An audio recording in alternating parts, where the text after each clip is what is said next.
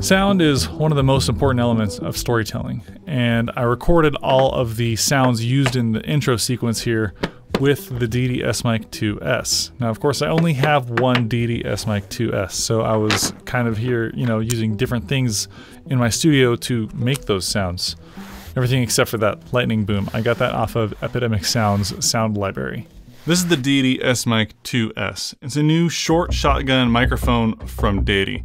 Now, I usually have my microphone placed right about this far away from my face, so if you're familiar with all my older videos, this is what they would sound like if I was using the Deity S-Mic 2S.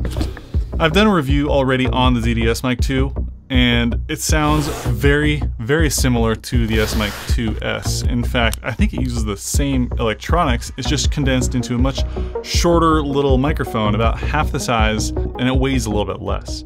I really like the Deity S-Mic 2S because it is so little and it's also super durable. It's really something you can just throw in your pocket and then take it to where you need it to go and then start using it. So the S-Mic 2S has a slightly different form factor than the S-Mic 2, and because of that, it makes it so it's slightly less directional, meaning if you veer off to the side just a tiny bit, or maybe you have two people speaking into the microphone side by side, it's gonna be a better choice than the regular S-Mic 2 or any of your other more traditional shotgun microphones. So it's still a shotgun microphone, it's still directional, and it still has the same sound quality as the S-Mic 2. You can splash it with water, drop it in the mud, you can rinse it off with distilled water because all the insides are protected, they're like epoxied or something. They're all covered and waterproofed, so you don't have to worry about screwing it up. Now there's another channel, the Basic Filmmaker, where he like straight up microwaves it, and then I've seen Deity's staff actually, just playing soccer with one of their S-Mic 2s at a SENNHEISER Expo.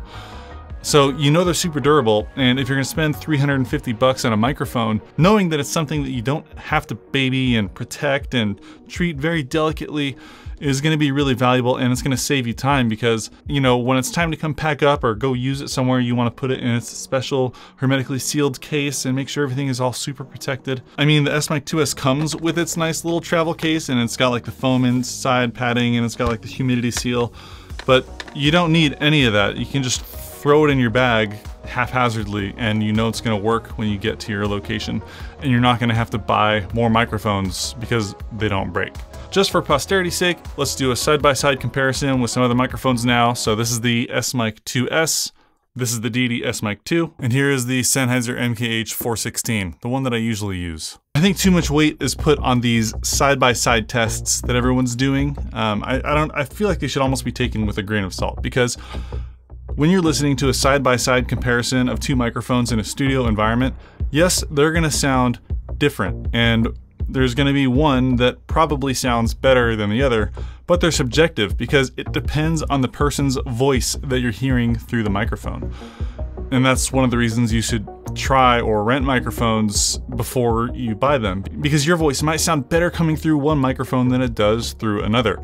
I know my voice, and I know that I have a particular sound that I like to hear, and that's through the MKH416 in this space, in this studio environment.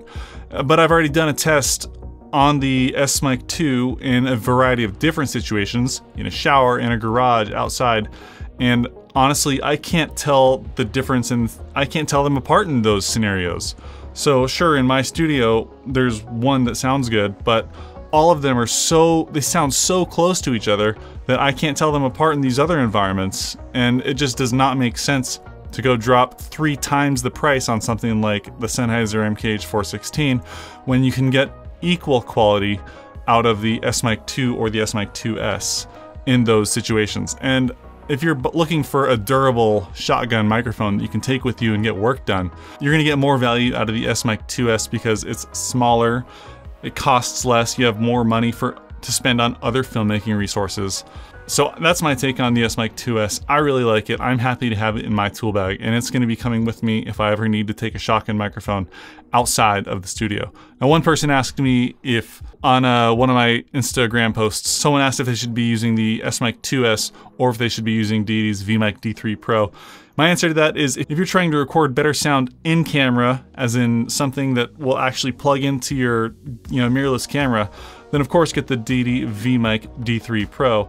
That's what I use, and it has the proper input jack to plug into your camera. Of course, this one is an XLR microphone, meaning it's gonna have inputs like this.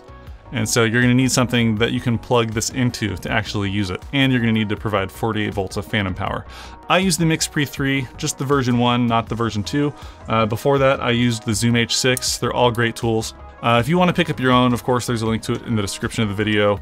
If you like that intro sequence, go ahead and give me that thumbs up. And if you wanna see more like it, hit the subscribe button.